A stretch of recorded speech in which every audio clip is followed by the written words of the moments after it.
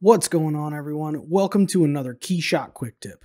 In this video, we'll take a look at KeyShot 10's RealCloth 2.0 and learn how you can use it to create realistic mesh from a variety of different materials.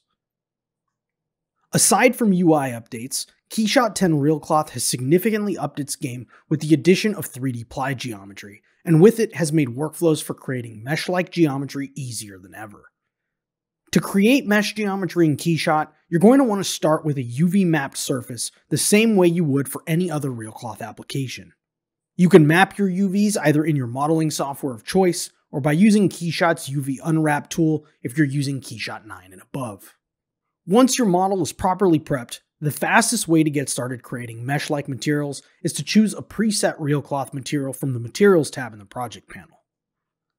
From here, you can select a material that shares a similar weave pattern to what you'd like your final material to look like.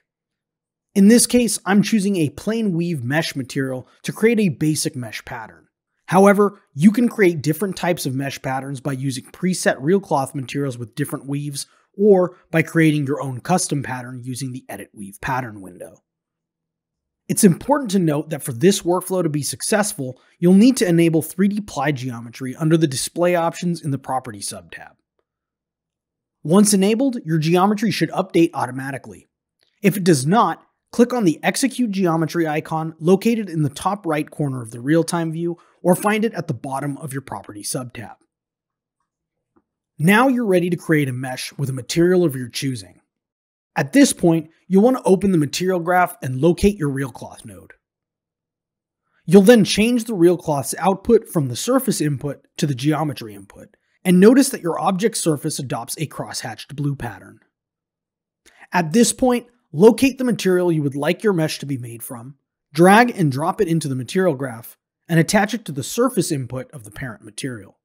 Your geometry should once again automatically update, resulting in a mesh weave made of your newly applied material. At this point, you can continue to make tweaks to your weave pattern and material settings to further dial in the material effect that works best for you.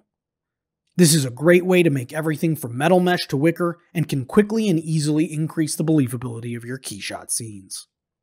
Thanks for watching this KeyShot 10 quick tip. If you're interested in more useful KeyShot content, hit that subscribe button and get notified as soon as new videos hit the channel.